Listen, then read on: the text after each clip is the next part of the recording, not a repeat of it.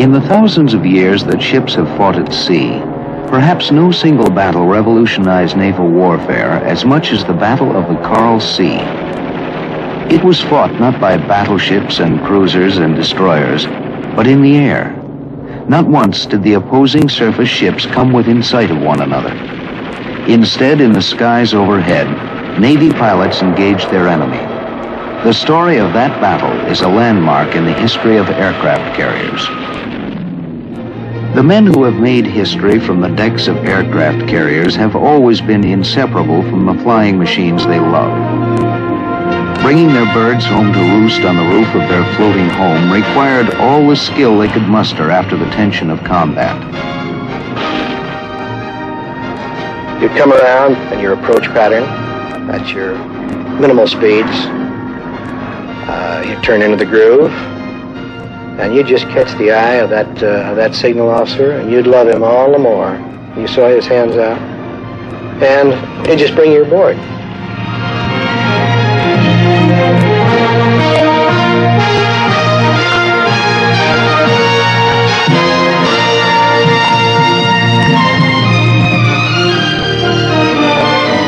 Of the Coral Sea in May 1942, the first naval air battle, there was Midway in June, the engagement that turned the tide against the Japanese forces. Midway, where aircraft carriers and the planes they launched proved again the strategic value of the Navy's ungainly floating airfields. To protect themselves, the carriers covered their sky with fighter combat air patrols. If the enemy should get through, the crossfire of anti-aircraft guns would take over.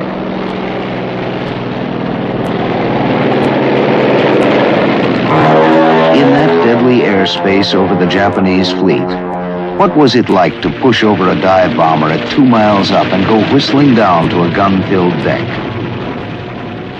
You were keyed up, of course, and you were apprehensive of what was taking place, but due to the fact that we'd had many training missions, we were real seasoned.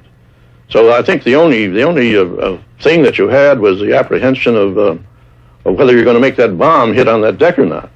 But you were kind of thinking of that only, nothing else. There was nothing else in your thoughts. You were just doing the job that you're trained to do, and that was it. Bob Ryder, radio man and gunner, tells how it looked from the rear seat. The radioman would normally call out the altitude to the pilot as he's coming down, 9,000, 8,000, 7,000. And at 2,000 feet, you'd holler drop. But then we'd level the plane out. At this point, you were beginning to look out for this heavy flak. And you could see this pattern of explosions behind you, and you could hear this old bulldog-type sound going woof, woof, woof.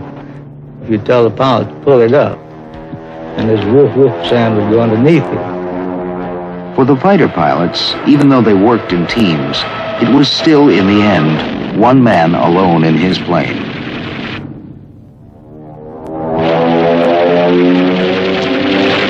What does it take to make a good fighter pilot? Gene Valencia, a top Navy ace who won 23 and lost none, sums it up. He has to be aggressive. He has to love to fight. He has to love to tangle. But he does not, and he cannot do it foolishly. He has to know the performance of his aircraft. It's that simple. Simple?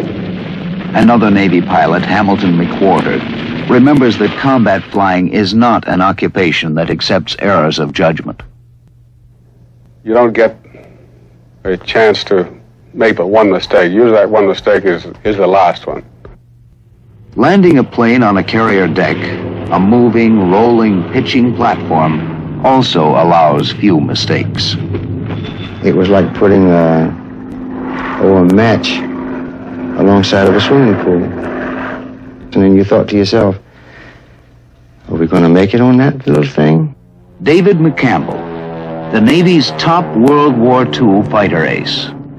We've always had a man back on the platform with the landing signal officer, and his job to watch for hooks and wheels down when the plane is well back in the groove, long before time for him to land. To a carrier pilot, no two landings are alike. Lieutenant Skip Phelps explains how it is. And it's always something different. The day is different, the sea is different, the wind's different. Now this is 2 years for me. Today it's as new as it was 2 years ago.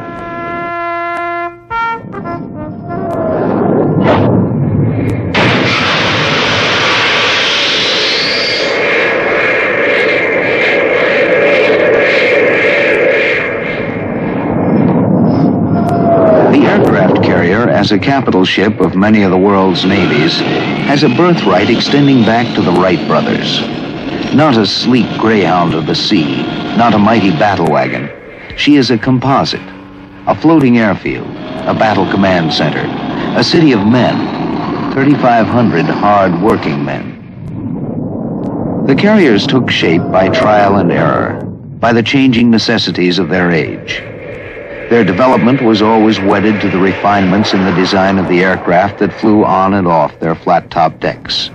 This was a marriage of convenience, unsure at first, but a marriage that has grown in importance. Today, their 20th century machinery demands crews that include highly trained technicians, engineers, electronic specialists.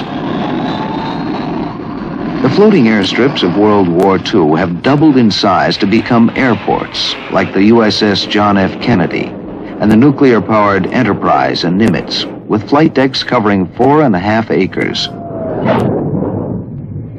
This mobile air base, the Kennedy, can steam to any trouble spot at 600 nautical miles a day. Her airplanes can go to 85% of the world's surface.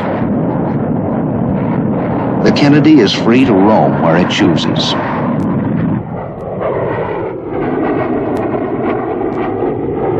Over the years, American carriers have protected friends and stood off would-be enemies.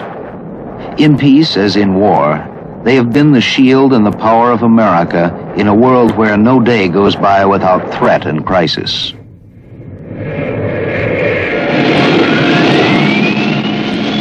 A ship is nothing by itself but steel and machinery. When you put people aboard, it becomes a living thing. And it was with people, visionary and insistent, that the aircraft carrier had its beginning in the first decade of the century. The year is 1909. William Howard Taft is our president. The automobile is still a newcomer in our streets. Hardly have we succeeded in propelling ourselves along the ground on 4 wheels with the gasoline engine, then the Wright brothers have used it to propel themselves through the air. Now, Orville Wright is demonstrating a later model at Fort Myer, Virginia. Navy Lieutenant George Sweet, attending as an observer, reports back, "The Navy must have that. It will be most important to us." With these words, he sets in motion forces that will change history.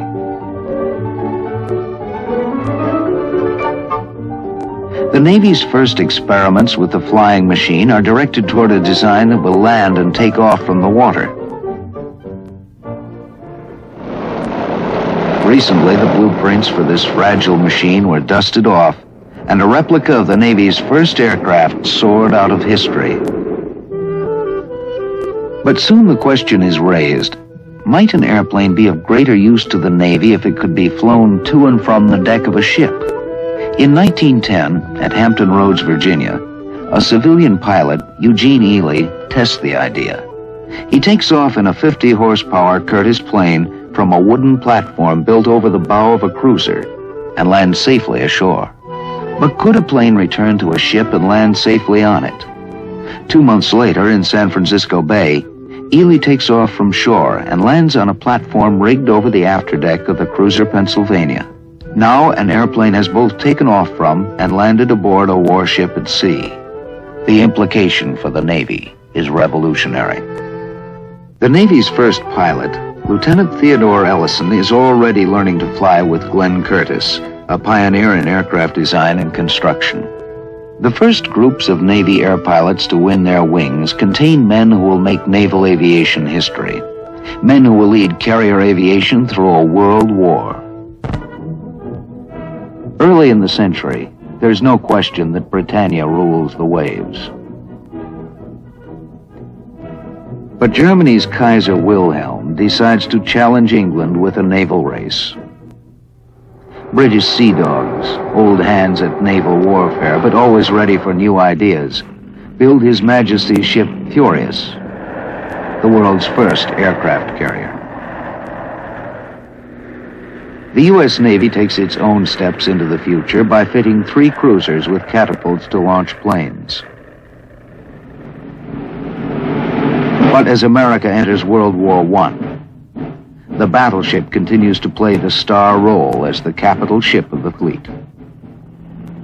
From shore bases on both sides of the Atlantic, Navy planes are the airborne eyes of the fleet, scouting for German submarines. Their brief missions are limited by the short range of the aircraft. Admiral William Sims, the commander of naval forces in Europe during World War I, tells a congressional committee, "The fast carrier is the ship of the future." This same vision of the importance of aircraft at sea has struck a young Japanese naval attaché in Washington, Isoroku Yamamoto. In his words, "The fiercest serpent can be overcome by a swarm of ants." Yamamoto, as a fleet admiral in World War II, will see the truth of this adage work triumphantly for him and disastrously against him. In the same year, Congress authorizes the conversion of the coal ship Jupiter to become a prototype aircraft carrier. In 1919, a flying boat with a far longer range is completed, the NC boat, N for Navy, C for Curtiss. Designed for mid-ocean sub-patrolling, the NC comes too late to help in World War I. It makes another kind of history. Leaving Rockaway, New York, the NC-4 reaches Lisbon, Portugal, stretching the range of aircraft to the width of the Atlantic. But this first crossing of the ocean by a Navy flying boat will become a footnote in aviation history when it is eclipsed by later landmark flights. In 1921, while the Jupiter is still being rebuilt, the Navy undertakes a series of aerial bombing tests using captured German ships as targets. Under the command of Brigadier General Billy Mitchell, Army aircraft sink the battleship Ostfriesland. Our newspapers spread the word. Airplanes have made surface navies obsolete. The Navy quietly reminds us that the Ostfriesland was merely a sitting duck, unable to make evasive movements and unprotected by either its own guns or fighter planes. In 1922, the conversion of the Jupiter is finished. She is commissioned as our first carrier, the USS Langley. At once, she's nicknamed the Covered Wagon. She is fitted with arresting wires across the landing area to catch hooks mounted between the wheels of her airplanes. The planes have no brakes, and shoulder straps are yet to become standard cockpit equipment.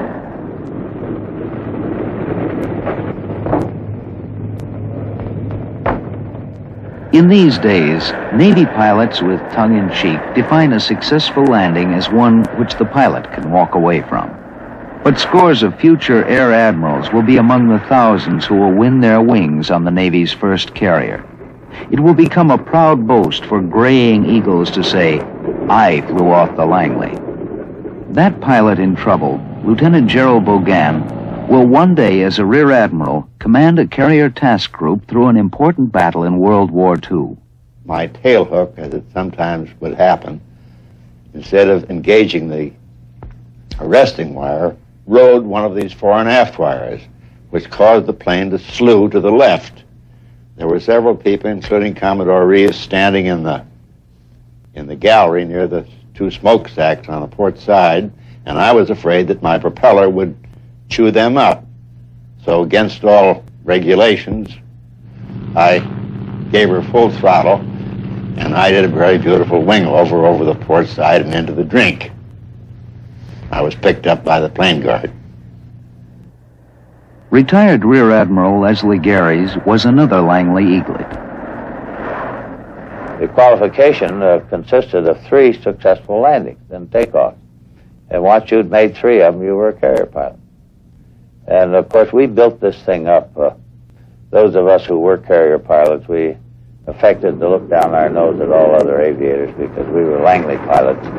And we built this all up to be quite a thing, and then later when we got the other carriers, and it was our job to train and classify other carriers, then we had to break it all down again and convince everybody it was easy and safe and nothing to it.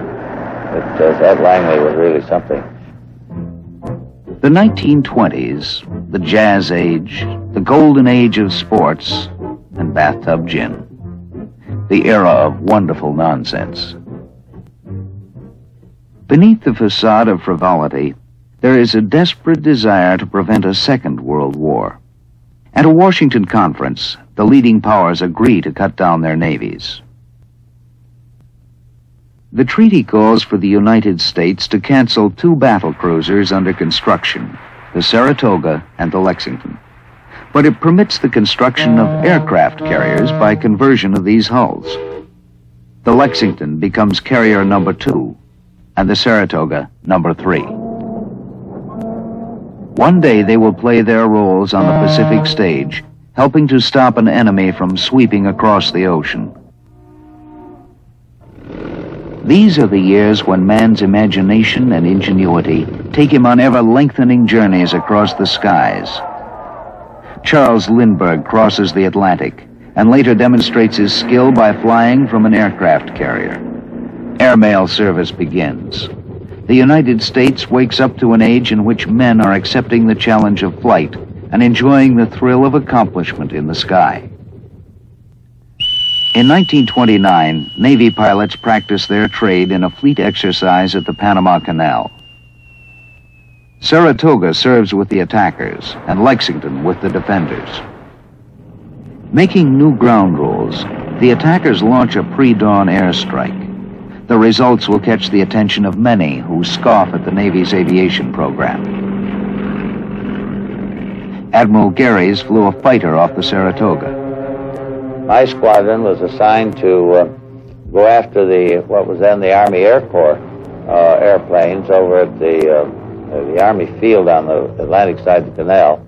Everybody was just absent, and we romped up and down the field and, in theory, destroyed all their aircraft. The bombers went in, and the scouts were bombing, and I think the other fighter squadron was romping around over Miraflores. Anyway, by 8 o'clock, 9 o'clock, we were all through. Well, the umpires declared that the battle fleet had won the war because the Panama Canal had been so damaged by this air attack that it was out of commission, couldn't function. Was it established fleet aviation as a real combat arm of the fleet.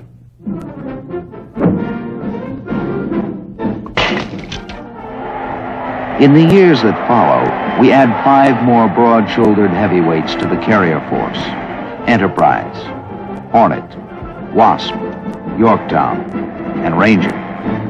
Proud names that reflect the heritage of the nation. Across the Pacific, a nation watches us and also builds carriers. As a Japanese air admiral will one day disclose, our principal teacher in respect to emphasizing aircraft carriers was the United States Navy. We were doing our utmost all the time to catch up with the United States.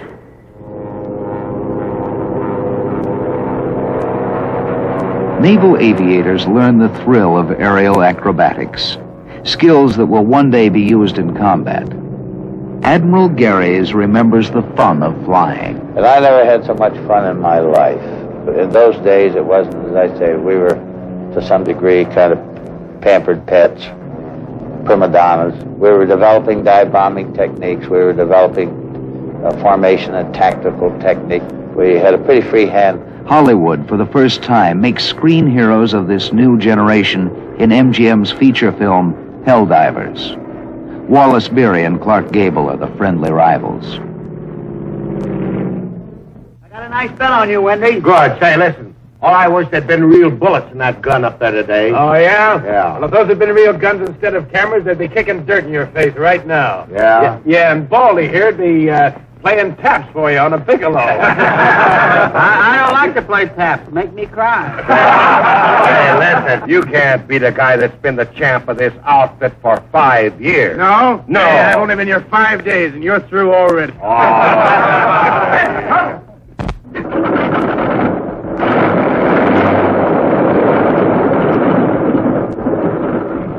In 1938, in another exercise, Navy pilots are launched from their carrier at dawn. Arriving unopposed, their theoretical attack is a great success.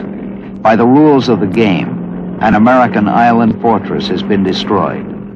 Once more, air power from the sea proves its worth. The island base, Pearl Harbor. This time we had the Saratoga and the Lexington, both in our side. And the idea was that we were going in and wreck the Navy Yard and attack and bomb and torpedo and sink any ships we could find there. In the meantime, the fighters would immobilize and pin down any Air Force fighters we found. 3 years later, the Japanese did it practically the same way.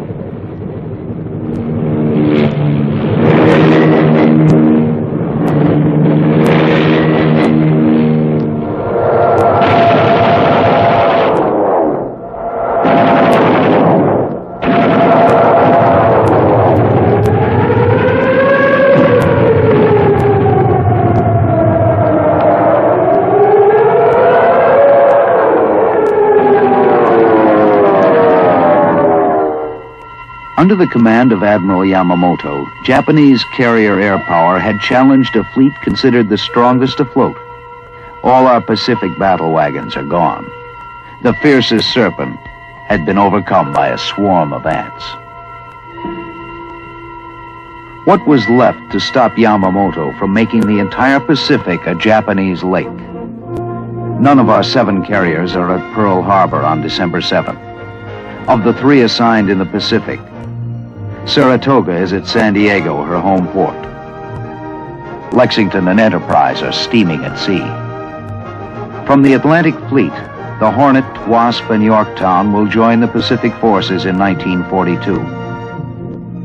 The 7th carrier, Ranger, will serve in the Atlantic and Mediterranean until 1944. Meanwhile, Japanese forces are seizing vast areas of the Pacific.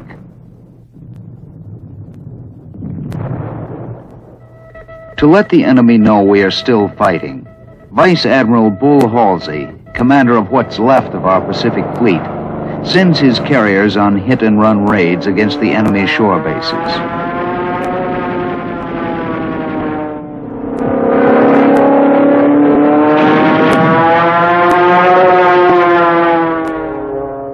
The enemy's flyers meet our attackers with skilled airmanship.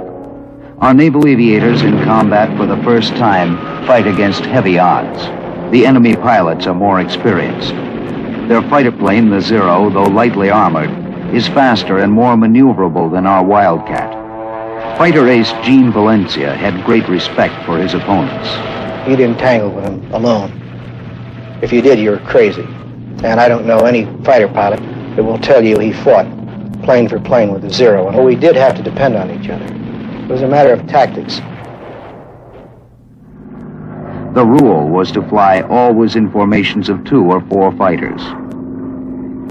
And the basic tactic, conceived by Lieutenant John Thatch, became known as the Thatch Weave. You can't shoot anything if you can't bring your guns around the barrel on it. I would ask myself, now what should we do if we're flying along in a formation?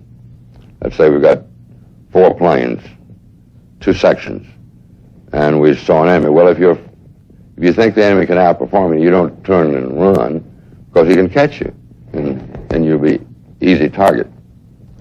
You turn toward him. Try to keep turning toward him so he can't get on your tail. I wasn't sure how well this would work, so I went out one morning and I got a hold of a young man named Butch O'Hare and gave him 4 airplanes, and I took 4. It really worked. Edward O'Hare, one of the first aviator heroes of World War II, helped perfect the art of night fighting and scored feats like shooting down 5 enemy planes in a single engagement. One night, he didn't come back.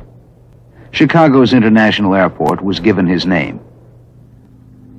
Alexander Vrashew, a top Navy fighter ace himself, flew with O'Hare as his wingman. He had a way of presenting a problem not only in the air by example, but by quietly explaining it in a little more detail on the ground if needs be. But you got the message rather quickly and in a way that it stuck with you. Little things like maybe conserving fuel, looking over your shoulder at the right time, or at least before making a run or making an attack. And I can safely say that I saved my life a couple of times by remembering little rules like this. In April 1942, a daring strike is ready that will hit the enemy exactly where he lives and let him know he is vulnerable. A squadron of 16 Army B-25 bombers will attack Tokyo from an unlikely airbase for the Army Air Corps, the deck of the USS Hornet at sea. For land pilots to lift heavy Army bombers from a carrier took months of training. Navy Lieutenant Henry Miller, now Rear Admiral, showed them how. Light loads at the start, medium loads, and then a final heavy load, which was 2,000 pounds over the maximum designed weight of the aircraft. It was a rough day.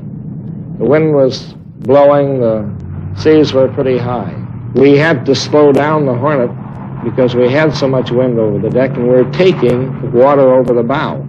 Jimmy Doolittle was the first one.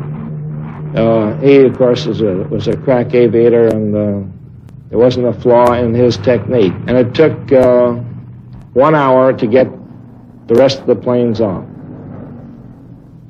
At precisely the time that the first plane was supposed to be over Tokyo, the Japanese radio went off the air. And then it came back on the air and was talking about the enemy planes over Japan. Cheer went up all over the ship because we knew they got in there and were dropping their bombs. It was a tremendous shot in the arm for the great American public. 3 weeks later, the Yorktown and Lexington, in a far corner of the Pacific north of Australia, steamed toward an enemy fleet. Facing them was the test for which the Navy had been training for 20 years. In the tradition of great battles at sea, Trafalgar, the Monitor and Merrimack at Hampton Roads, Jutland, the planes of the Saratoga and Lexington would meet their rendezvous with destiny over the Coral Sea. For the first time in history, a naval battle would be fought only in the sky.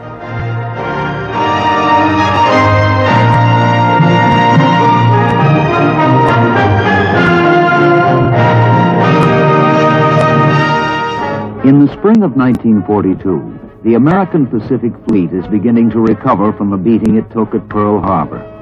None of the Navy's 7 aircraft carriers were in Japanese bomb sites on December 7, 1941. In the months that followed, carriers engaged in hit-and-run attacks on enemy bases. Early in May, an enemy force led by 3 carriers is making an end run around New Guinea to capture Port Moresby. If they succeed, they will have a springboard to invade Australia. To stop the oncoming enemy, a U.S. force moves into the Coral Sea, spearheaded by the carriers Yorktown and Lexington. The result is the Navy's first major fleet engagement of the century. For naval historians, this is a first. The first sea battle in history in which the opposing surface forces never come within sight of one another. The Lexington's fighter squadron commander, now retired Vice Admiral Paul Ramsey, remembers this battle. Of course, we didn't see each other except by air. We didn't see, the surface forces didn't see each other. In most sea battles, normally the opposing forces are inside of each other. In this particular case, they were anywhere from 300 miles to 100 miles away. We made attacks on them and did some damage, which at that time we didn't know, but we caused quite a lot of havoc. And in the meantime, the Japanese had attacked the Lexington and the Yorktown. We put 1 bomb in the Yorktown flight deck, which did not severely handicap her for landing operations and takeoffs. But the Lexington had received 3 hits. My squadron, we had been gone so long, I said we just don't have fuel enough to get the York down. It's better to land on a flaming deck, hoping to put the fire out, than to land in the ocean and lose all our aircraft. So they let us land aboard the ship. No fire pressure on any of the hoses throughout the ship, which was just devastating. So after, maybe 2.5 or 3 hours, it got so bad that the skipper said to abandon ship. The Lexington sank during the night with her battle flag flying. Also sunk an American destroyer and an oiler. Japan loses a carrier and a second is damaged. Who won? In the view of Captain Ted Tuleha, naval historian, although they sank more of our ships, they did not get Port Moresby, which was the essential aim of their war plan. So the aircraft carrier involved in this battle proved to be the essential instrument. Yet there was another test that was required, whether an entire fleet could be knocked out because of the presence of air power. The Navy prepares for the inevitable next test. New Navy pilots are being trained by the thousands. Shipyards work around the clock. But time is running out. On the staff of Admiral Chester Nimitz, Pacific Commander, a team of code breakers has untangled a mass of enemy radio messages. They contain grim news. Early in June, hardly a month after the Battle of the Coral Sea, and 5,000 miles to the north, Admiral Yamamoto plans a massive attack on Midway Island, the strategic American outpost. His objectives are to secure an advanced base for new all-out attacks on Pearl Harbor, and to lure the remnants of our Pacific Fleet to annihilation. The odds are overwhelming. Admiral Nimitz has no battleships against Yamamoto's 9. Only 8 cruisers against 15. Facing 4 Japanese carriers, the Hornet, Enterprise, and hastily repaired Yorktown. But we have the advantage of knowing Yamamoto's plan. Reinforcements are flown into the Midway-based squadrons. The battle commanders, Rear Admirals Frank Jack Fletcher and Raymond Spruance, placed their 3 carriers in wait north of Midway. Wade McCluskey, then commander of the Enterprise Air Group, now a retired Rear Admiral, remembers how it started for him. I was called into Admiral Spruance's cabin, and he told me then it could be a turning point because we had very few ships left. So if this was going to be a major battle and we were defeated, well, that meant the end of the war practically. Then it was 8 o'clock before we actually got a report of the Japanese striking force, which included their carriers. And then it became our time to take off. Fiercely, unflinching, knowing the stakes, 8 waves of our airmen go after the Japanese fleet. Dive bombers, torpedo planes, and fighters. The American carrier pilots, with the odds stacked high against them, will score an incredible victory. About 5 after 12, using binoculars, and I was still at 19,000 feet, I discovered straight ahead about 30 miles the Japanese striking force. Unaware of the nearby American carriers, the Japanese are caught at a great disadvantage. In the sights of our dive bombers as they scream out of the sky, are Japanese flight decks packed with airplanes and high-explosive bombs. The Japanese pay a heavy price. When the Holocaust ends, their 4 carriers with their planes and a cruiser are at the bottom. What makes Midway so distinctive, in contrast to the Coral Sea, is that it was a decisive battle. Clearly, this was the end of, the beginning of the end of Japanese naval power in the Pacific. But we also pay a price. Our carrier Yorktown is lost, and more than 100 airplanes put out of action. We had terrible disasters, and I think particularly with our torpedo planes. These were really old-fashioned types of aircraft to engage in a modern battle. And the torpedo squadrons, which took off from the 3 carriers we had available, got slaughtered. One was wiped out completely. This was Torpedo Squadron 8 under the command of John Waldron. There was one survivor. His plane crashed, but he was fished out of the sea a little later. The one survivor of Torpedo 8 at Midway is George Gay, today an airline pilot. Most of us were brand new ensigns right out of training. When we got to Midway and were to make our takeoff, it was the first time we'd ever carried a torpedo, pickle as we called them. We just went into the fleet, tried to get around the destroyers and then the cruisers and things to take whatever came first as a target. They had about 75 airplanes down there trying to eat us up, and we only had 15, so we didn't last very long. I was tail end Charlie, last aircraft in the whole formation, and I was kind of sitting back here watching this whole thing. I made my attack on this carrier, and I somehow got in close enough to drop my torpedo and get through. I couldn't use this hand. I had a bullet in here and one in this arm. The Zeros jumped on me again out on the other side and shot me down. So when I came back to the surface, bumped into my life raft. Also, this black cushion. I didn't want them to pick me up. So I put this cushion over my head, and I would turn this sideways to any ship or anything that was close, and I could watch them out of the corner. I'd see through this thing. They were looking at me with binoculars. But they'd see this thing and assume that it was a box or a piece of debris or something rather than my head bobbing up out there, and they passed me up. I was able to stay there all day, even though they were picking people up all over the place. I'm sitting right in the front row here of this big battle. I saw our dive bombers come in and knew all those boys too, and I knew that this was their first dive, not only with a bomb aboard, but in that airplane. So I was just cheering like a football game. The PBY came by, landed on the water, and picked me up in this PBY. Took me into Midway. I lost about 24 pounds during that time. When I got down to Pearl Harbor and the Admiral came in, Admiral Nimitz, he said he wanted to know about it.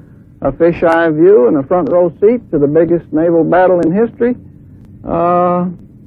Well, I'm kind of proud of that. I don't want to go through it again just to lose 24 pounds, but it was something to remember. A grateful nation comes to idolize these flyers who can leave their mobile airstrip with no assurance it will be afloat to come home to. In all their jokes, they laugh off the mortal danger of their trade. One pilot, amid the chaos of an aerial dogfight, radios to his squadron, "Buy war bonds. Somebody's got to pay for all these fireworks." Another, overwhelmed by Zeros, radios his ship, "I've got 4 already and 30 more cornered." The deck crews scoffingly call the flyers Airedales, but worship them. The flyers make no secret of their own respect for the deck crews. I trusted the man that put that aircraft under me, and I think that's the supreme compliment you can pay somebody. The enlisted man, whether he's the man in your squadron or whether he's a shipboard deck handler, the man that unhooks your tail hook, the man that catapults you, or the man that moves you between planes. Gene Valencia. My plane captain was 19 years old, 18 years old, Sammy Belt from the Essex. And I just have to ask him, is the plane ready to fly? One subject is strictly taboo. In the wardroom, after a mission, as they count empty chairs, their only comment is bleeding silence. The one thing that I've tried to keep with me when I lost friends, my fellow pilots, and pilots that I didn't know so well in my various commands, was that individual was doing something that he loved. By mid-1942, a little brother of the attack carrier begins to come off the ways in increasing numbers. The escort carrier, nicknamed Baby Flat Top or Jeep Carrier, is about a third the size of an attack carrier. Carrying only 30 planes apiece, they give support in troop landings, and also play a key role in hunter-killer groups that roam the mid-Atlantic to fight wolf packs of German submarines that are cutting the lifeline to England. Dan Gallery, now a retired rear admiral, commanded a jeep carrier in the Atlantic. For one long period, we were losing over 500,000 tons of ships per month. Altogether, we lost several thousand ships. The shore-based airplanes we had early in the war were not long enough range to reach all the way across the Atlantic, and so there was a so-called mid-ocean gap. Our CVEs came along and closed that gap up. When they did, the CVEs really made a shambles of the Southern Fleet.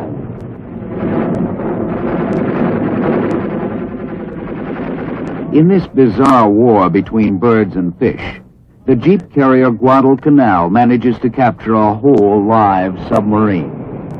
We took it in tow and brought it home, and incidentally it's now parked at the Museum of Science and Industry in Chicago. In the Pacific, both sides have been so badly mauled that there are no major fleet engagements for a whole year.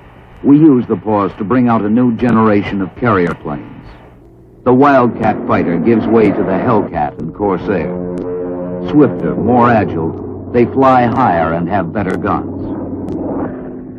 The dive-bombing Dauntless is succeeded by the Helldiver.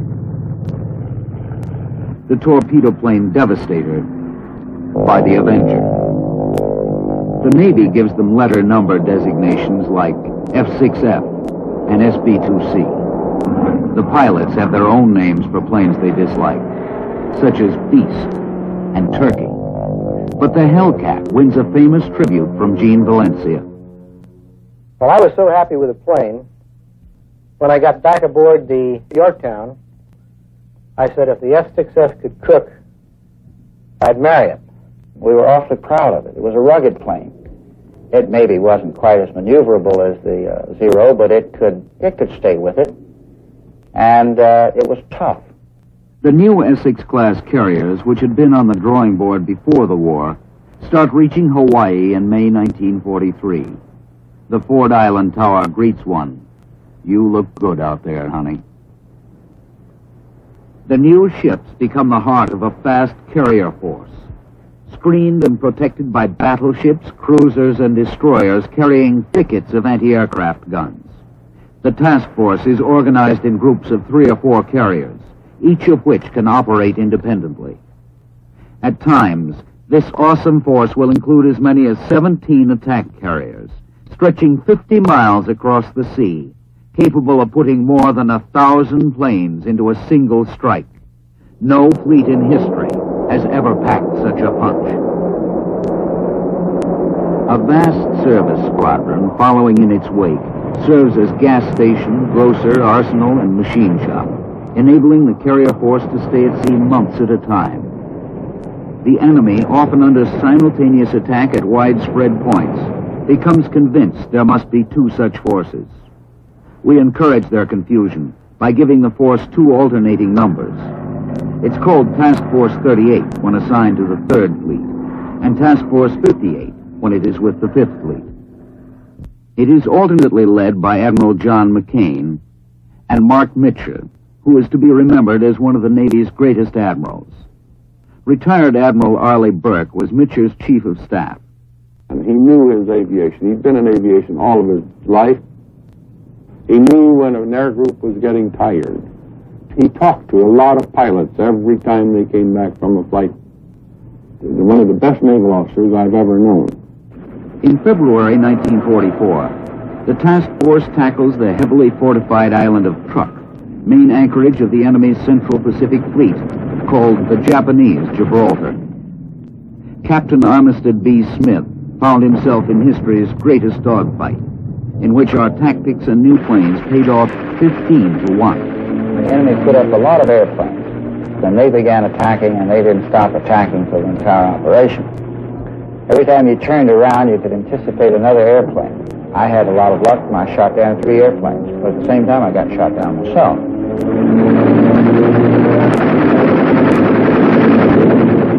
At Truk, as in other Pacific battles, submarines aid in picking up downed aviators. Retired Rear Admiral Richard O'Kane skippered the Tang. About noon on the first day, we received the first report. By the time the Tang finished the job, it was on course for Pearl Harbor with 22 very happy downed pilots on its passenger list. As far as I know, and I've inquired, every lad that came down alive was rescued. There were no prisoners taken. Moving closer to the Japanese homeland, the task force hit Saipan in the Marianas Islands. It leads to one of the great Navy legends, an overwhelming air victory that a flyer nicknames the Marianas Turkey Shoot. Later in the June afternoon, Mark Mitcher sends his flyers after the retreating enemy at extreme range. Alexander Brashew was one of those flyers. I know that a lot of us gave a salute as we were going across the deck, because we figured that was the longest carrier strike. It just didn't seem too probable that some of us may get back. But we went into it with that realization, and before you know it, the 2 hours passed, and we hit them somewhere around 6:30, just before sunset. Mission accomplished. But night has fallen. In the dark, hundreds of flyers grope their way home, fuel running low, unable to locate the carriers. Aboard the Hornet, Rear Admiral Jocko Clark gives the word to his carrier task group.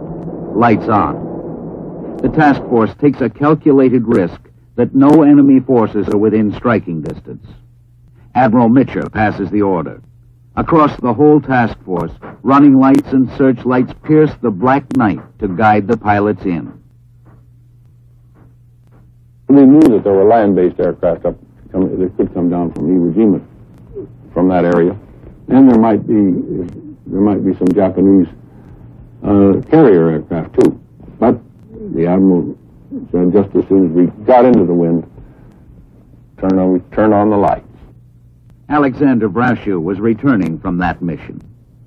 I just couldn't believe that anyone would turn on the lights. It was against, like you say, all doctrine. It was against all experience. It wasn't until they said land at nearest base, and then the signal getting stronger, that I was able to visualize that it was, in reality, that very point, that the lights were turned up for us. As we move to liberate the Philippines, the Jeep carriers have their finest hour in the battle for Leyte Gulf. Never intended for a major fleet engagement, a division of these midgets suddenly find themselves facing the big guns of an enemy battleship force. David was face to face with Goliath. Retired Vice Admiral J.P. Whitney was a Jeep skipper then. He remembers sighting the Japanese battle wagons coming toward him. They looked like pagodas, walking on the water. Here they were, coming over the horizon, right straight for us. Well, there wasn't anything to do but to turn around and start running.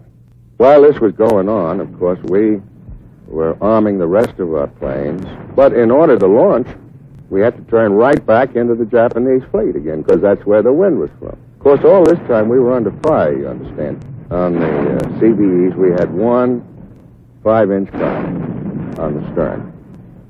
Well, in order to maintain morale, we were throwing smoke at that time and everything else.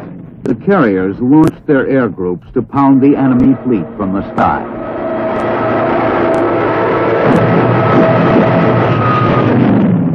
In the late morning, after we'd been under fire for over 2 hours, the Japanese admiral turned around and headed back. I read somewhere that he thought that he was running into the heavy carrier groups. And here we were, just little CBEs. The last spring of the war finds us on Okinawa, doorstep of Japan. In desperation, the enemy launches mass suicide attacks called kamikaze, or divine wind, for a storm that saved Japan from an invasion fleet in times past. In all, Japan sends more than 2,500 planes out, laden with high explosives, to hurl themselves down on the decks of the fast carrier force. Most are brought down before reaching their targets. some fulfill the goal of the divine wind. But the task force continues to operate throughout the Pacific and becomes known as the fleet that came to stay. Not one Essex-class carrier is ever sunk, and the Franklin, after bomb hits, explosions, and fires that kill and wound a third of her crew, makes history by sailing 13,000 miles home to New York, the most heavily damaged Navy ship ever to make port under her own power.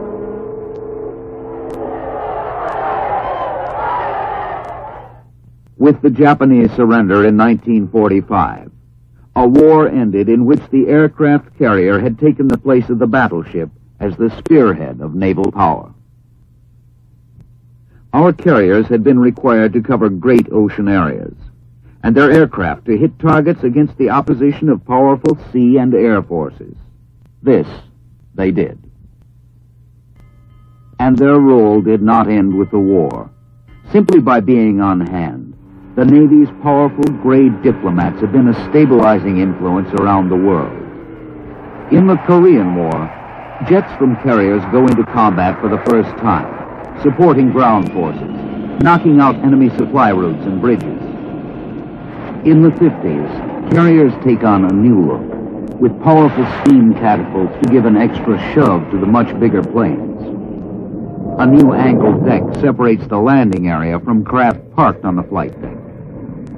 An astonishingly simple and efficient mirror for night landings puts a beam of light astern, up the glide slope, that the returning pilot can follow down to a safe landing. The meatball, they call it.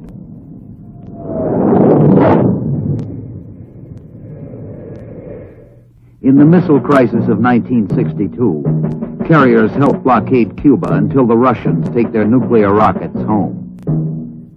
As new carriers like the Forrestal and Kitty Hawk go to sea, older attack carriers switch to the role of submarine hunter-killers, with radar systems that see over thousands of square miles of ocean and sonar that can hear down to its depths. In Vietnam, a new enterprise, 8th ship with that name, and the largest ship ever built, joins Task Force 77. On its nuclear-powered engines, this marvel can cruise 20 times around the world without refueling. New planes like the Phantom, Crusader, Skyhawk, Vigilante, Corsair, and Intruder have taken their places on the catapults of our Navy's carriers. Captain Julian Lake, skipper of the John F. Kennedy, has seen carrier flying come of age. The type of flying that we do has become highly precision. We're doing things now that they never dreamed of doing back in the early days. We take the whole air wing complement of a modern attack carrier and operate it in just about all kinds of weather conditions, day and night. Back when I started flying, the night business was a specialty. To the new pilots who fly the new planes, Artie Doyle, a retired admiral who won his wings a half-century ago, pays this tribute. The first plane I handled probably didn't cost more than a few $100s, a few $1,000s. Think of a young ensign, graduate of the training command, being given a $3 million airplane and told to land it aboard an aircraft carrier. They're the cream of the country. In the half-century since a coal ship was converted to become our first aircraft carrier, a whole new world has come into being, with new confrontations, new crises, and a naval doctrine in which the carrier serves as the primary guarantee of the free use of the seas. I think that the best word for the attack carrier, or for the aircraft carrier itself, is versatility.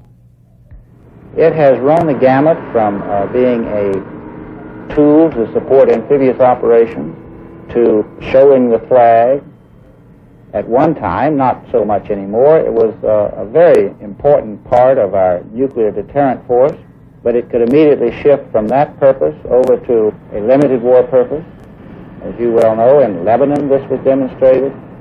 In every engagement or confrontation that we have had, virtually every one, the attack carrier has had a vital role to play. And I see no lessening of that role for many, many years to come. More than ever, the tribute that World War II correspondent Ernie Pyle paid the aircraft carrier still holds true. A carrier is top-heavy and lopsided.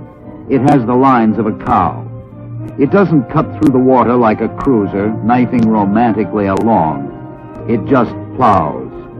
Yet a carrier is a ferocious thing, and out of its heritage of action has grown its nobility. Every navy in the world has as its #1 priority the destruction of enemy carriers. That's a precarious honor, but it's a proud one.